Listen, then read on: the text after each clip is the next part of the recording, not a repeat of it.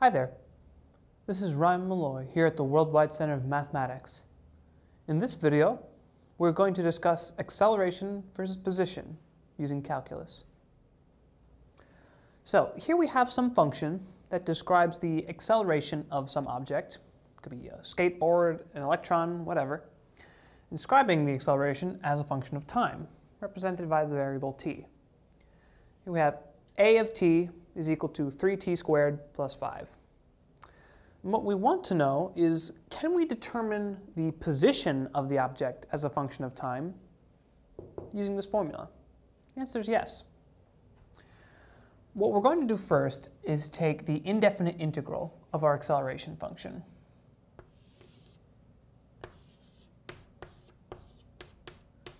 With respect to t, of course.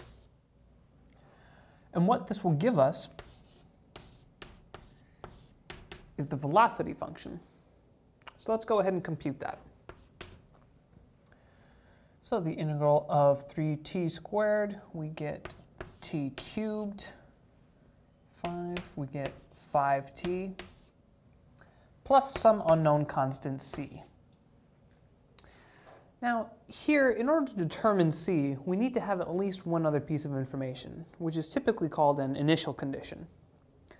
For example, in the problem you might be given something like v of 0 is equal to 0, meaning the object is stationary at time 0. So assuming we're given such a piece of information, we can plug that in here and see what we get. So we get 0 equals 0 cubed plus 5 times 0 plus c. Well, it's fairly clear here that c is just going to be 0, because 0 equals 0 plus 0 plus 0. Okay, so we know that c is equal to 0. So again, v of t is just t cubed plus 5t. Okay, that's still not quite what we want. What we're trying to get is the position as a function of time. So we can simply take the indefinite integral again.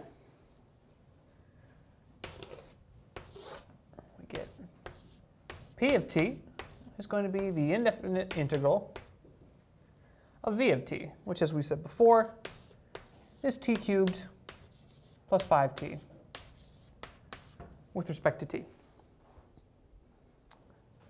So let's go ahead and compute that. We get t to the 4th over 4 plus 5t squared over 2 plus some unknown constant. This time we'll call it k, just to avoid confusion. And again, if you are given an initial condition, for example, something like p of 0 equals 5, you can plug these pieces of information into this equation and determine what k is. But if you're not given an initial condition, then this is all you can say about the position function. So that it is of the family of curves described by t to the 4th over 4 plus 5t squared over 2 plus some constant k. My name is Malloy, and we've just discussed acceleration versus position using calculus.